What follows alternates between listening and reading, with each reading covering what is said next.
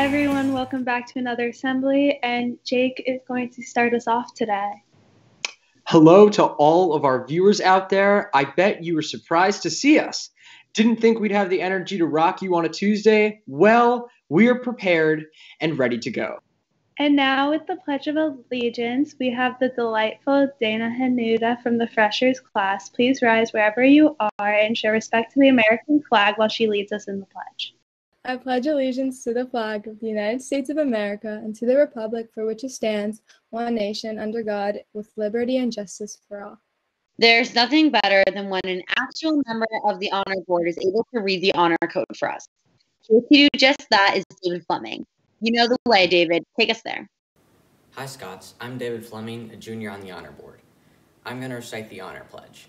As a member of St. Andrew's School, I pledge my honesty, academic integrity, sportsmanship, and stewardship to the school community, and I expect others to be responsible and to do the same. Honor above all. Go Scots. And now for a bit of seriousness. As Avery mentioned, last week, Sunday marked 3 years since the tragedy at Marjorie Stoneman Douglas High School. As they are literal neighbors down the road, this horrible experience struck us all incredibly close to home. Thank you to everyone who wore burgundy on Friday to show their support. We felt it would be appropriate for us to further acknowledge the day by inviting speaker Dr. Matthew Hips to share a few words. Hips is a political science professor at Dalton State whose friend tragically lost his life on February 14, 2018. Let's listen in. Hey, St. Andrews. So February 14th, 2018 began like every other day.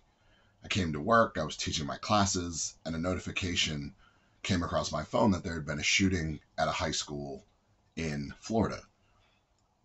Soon thereafter, I got a text from my friend Gwen asking if I had heard from Scott, who worked at the school where the shooting had occurred. I assured her that nothing was wrong, that she shouldn't worry, and that I'm sure things were crazy and he would get back to her as soon as he could. I went back to teaching my class, and after class, I was inundated with phone calls and text messages from people that were asking if I had any information, and we began to put together details, and none of them were overly good.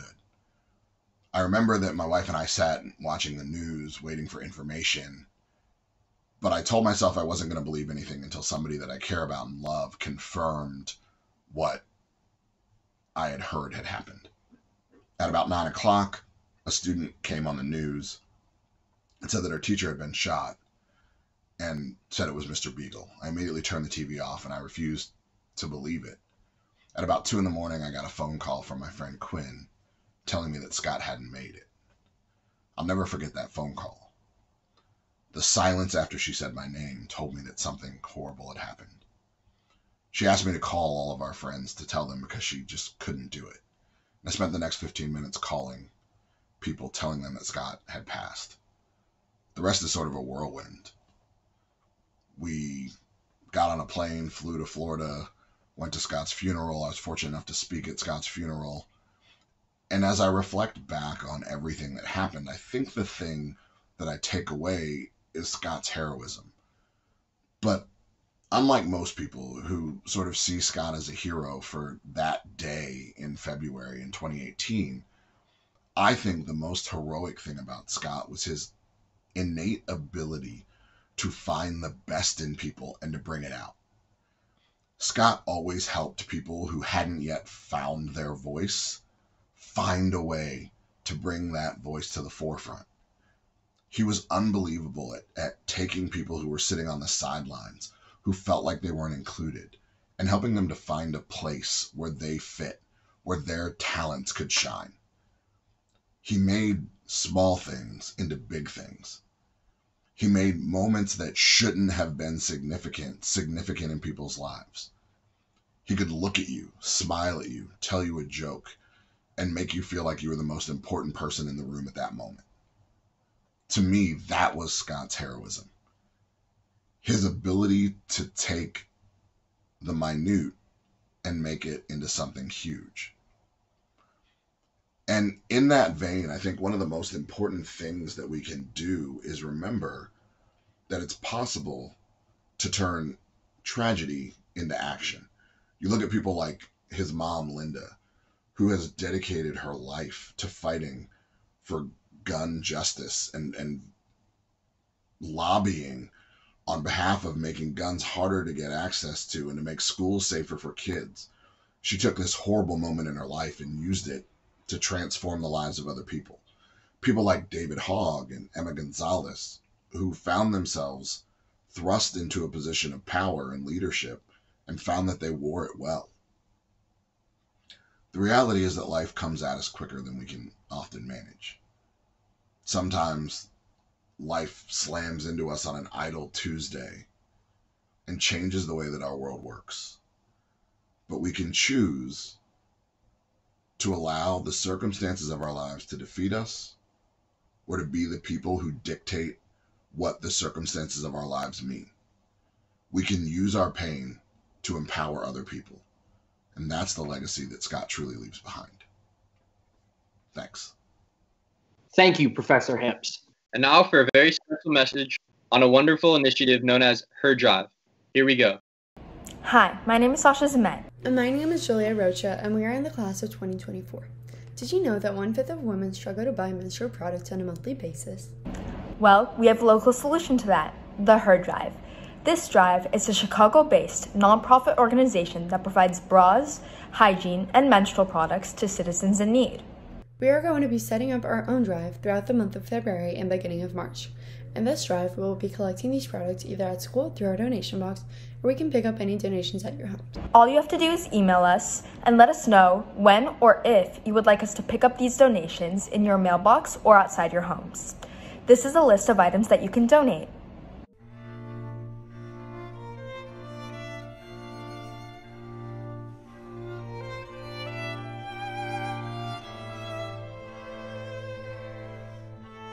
All of our donations will be going to different Palm Beach County shelters that are in desperate need of help. We hope that we can count on you to make a difference in these women's lives. Email us if you have any inquiries or if you would like to set up a donation. Thank you, and go Scots! Ready for sports? The 2021 varsity water polo team kicked off their first game of the season against Suncoast High School a week or so ago, making it the first game since the pandemic cut their season short in March of last year. The night started with a dominating 23-2 victory by the girls. Erin Miller tied a school record with 12 goals. Lucy Miller scored 5 goals and recorded 4 assists and 6 steals. Jordan Brady and Gabby Webbrun both got on the scoreboard with multiple goals and assists.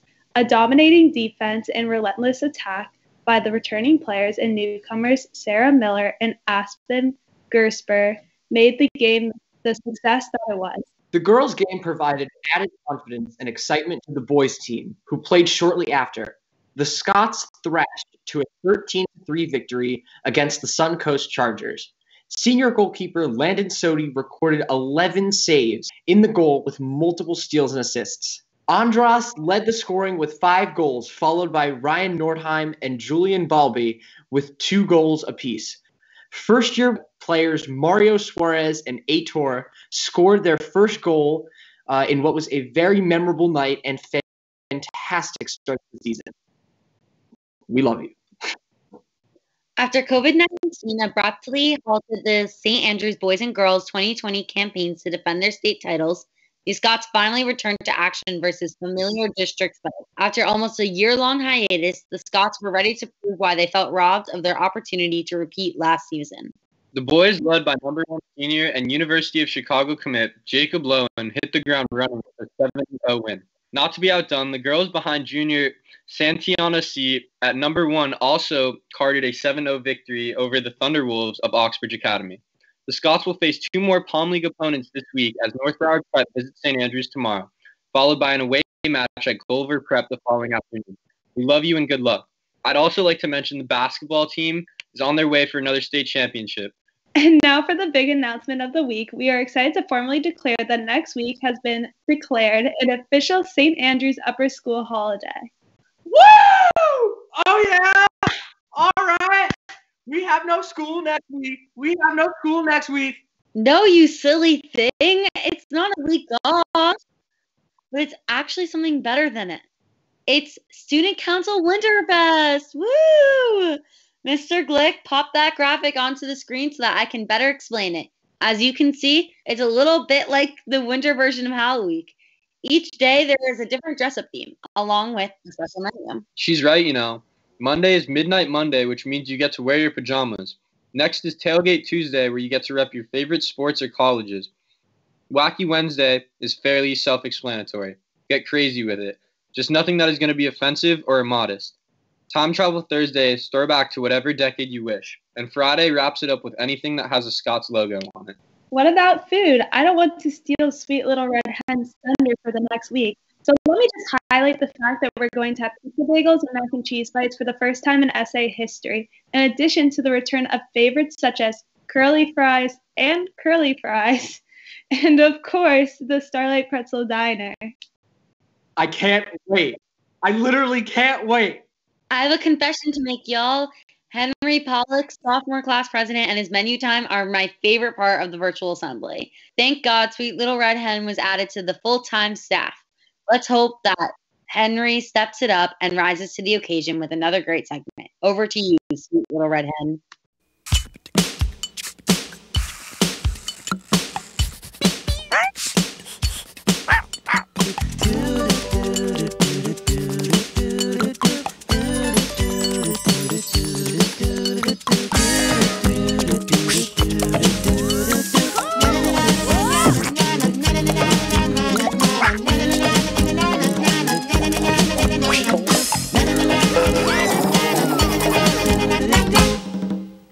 Hello everybody, welcome back to another segment of this week's menu time. To start off today, Tuesday, we have barbecue pulled pork, barbecue rotisserie baked chicken, and mac and cheese. On Wednesday, we have beef and broccoli, sticky rice, tofu and vegetables, and some spring rolls. Thursday, we have breakfast for lunch with some scrambled eggs, pancakes, and tater tots. And Friday, to end off the week, we have chicken tenders, mashed potatoes, chicken and gravy, and that will do it for this week's menu time. Since we have pancakes this week, I was thinking of making pancakes, but I've already done that. So instead, I'm making a slight edit and I will be making some homemade waffles for you all this week. I hope you enjoy. How they say you got the real thing when nothing else matters. I love you like that, I love you like that, I love you like that, I love you, I love you, I love you like that. All I wanna say is I got the real thing and nothing else matters. I love you like that, I love you like that, I love you like that, I love you, I love you, I love you like that. I love you, I love you, I love you like that.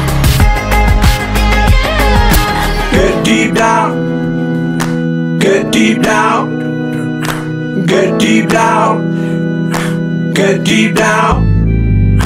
Get deep down, get deep down, get deep down, get deep down.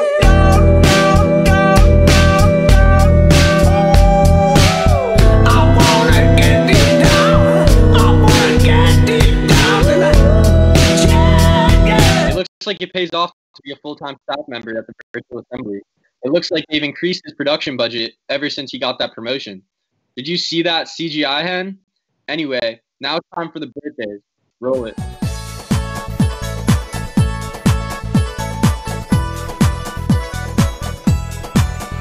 Happy birthday to you, happy birthday to you, happy birthday, do you have fun? Happy birthday to you, happy birthday to you, happy birthday to you, you're the one. Okay, everyone, it's another week of the birthday. Evil leprechaun, not birthday fairy, but so let's see the birthdays. Happy birthday to everyone with a birthday as usual, and let's spin the wheel. Oh, and it's one of our very own, Ange. Happy birthday, Ange. And I think you are, if you can hear this, I think you're being sent to Mr. Purcell's office to get your gift. I think the evil leprechaun might still be on rest break. I don't really know what's going on, but just go to Mr. Purcell's office when you can. Administration building.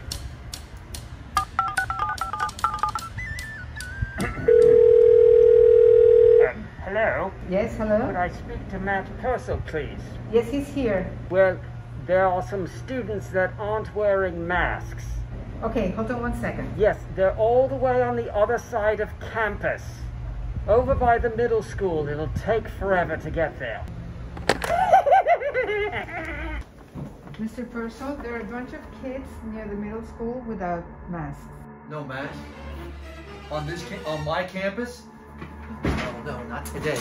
Not today, no maskers.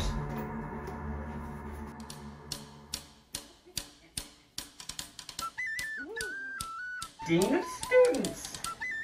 Oh, that sounds nice. Oh, I like this a lot.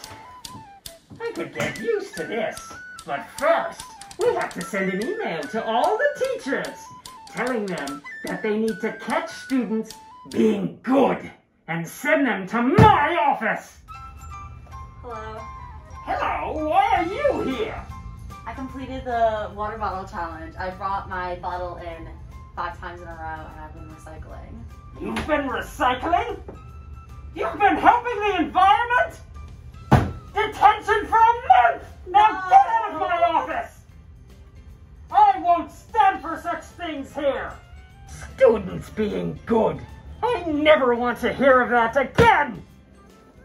Hello? Why are you here? I was mean to kids on purpose. You were mean to your classmates? To all freshmen. All freshmen? Yes. Well done! Thank you. You can go. You're the best student at St. Andrews. Thank you. Now that's what I like. Students being terrible. I'm here to retrieve my gift. I saw that the wheel landed on me.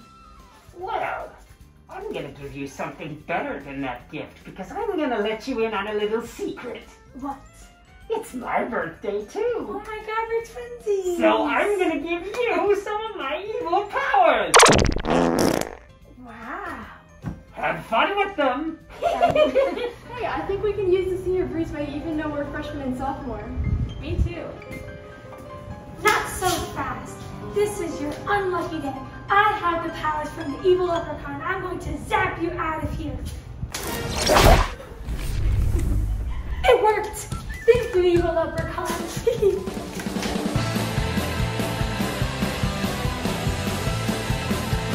And that just about wraps it up for us. Have a great week and keep sending out love in those virtual Valentines. Stay strong and remember, live, learn, and love. Peace.